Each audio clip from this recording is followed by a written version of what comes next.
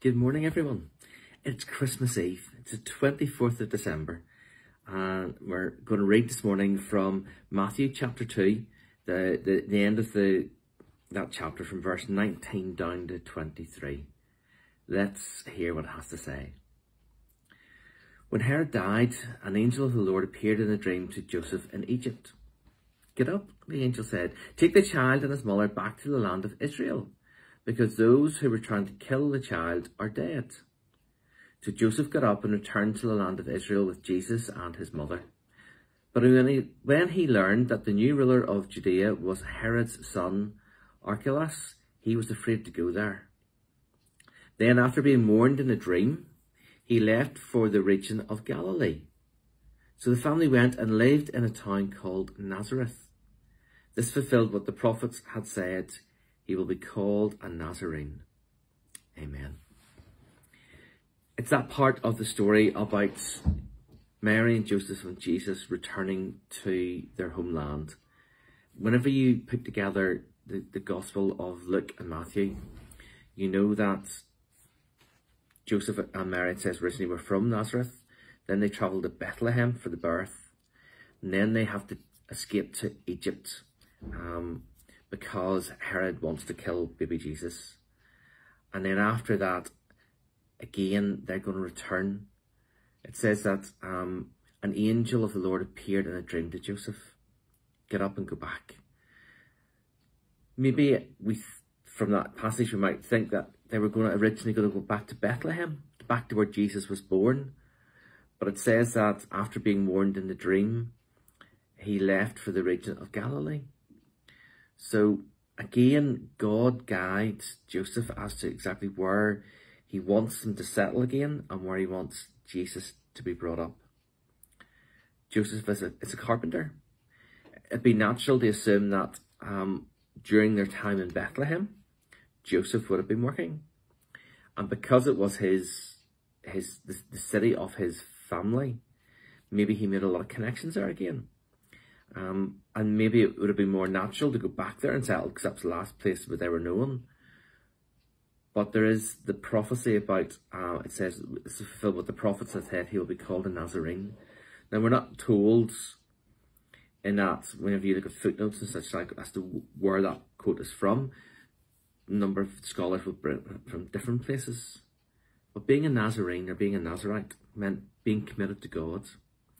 It meant somebody that wouldn't cut their hair, somebody who wouldn't drink wine or any fermented drinks, somebody who would dedicate themselves to God. Jesus would be the ultimate example of that. Jesus is God. His whole life is about dedication to the will of his Father, about doing the perfect will. For somebody who was going to be a Nazarite, if they had done something which wasn't allowed, they had to shave their head, they had to make a sacrifice, and then they started their time all over again, the time of commitment that they made to God. Jesus would never do that. Jesus would be, again, the perfect example of what it was to be a Nazarite. He would show the sinless perfection. And it's that sinless perfection of the Son of God that will take him to the cross for you and I. But it's a journey that they're on, and we'll come back to that sort of thought of journey on Christmas Day, and we'll look at what that journey was. But again, Joseph had to listen to God, just like he had listened in the first place to the angel about Mary having a child, just like the shepherds had listened and gone on a journey, just like the wise men had listened and obeyed God. Joseph again has to listen and obey. And time again in the story of Jesus and his birth and those early years, it's about listening and obeying. And it's about that cycle. To know what God wants us to do, we have to listen. We read God's word and we listen. We learn about God's word, and we learn what it's teaching, and we listen. But then whenever we listen, we put it into action. Joseph listened and then put into action what God had told him to do. The wise men listened and put into action. The shepherds listened and put into action. It's about listening and then acting. It's a constant challenge, a constant cycle, but it's what God wants us to do. And as we get that wee bit closer to tomorrow, to Christmas Day, may we be willing to listen and then put into action what God is saying to us. Let's pray. Father, thank you that you do talk to us each and every day. You talk to us through your word. You talk to us through others. Lord, you just guide us in our path. Forgive us, Father, that sometimes we are stubborn. Sometimes we resist. Sometimes we try to close our ears to you.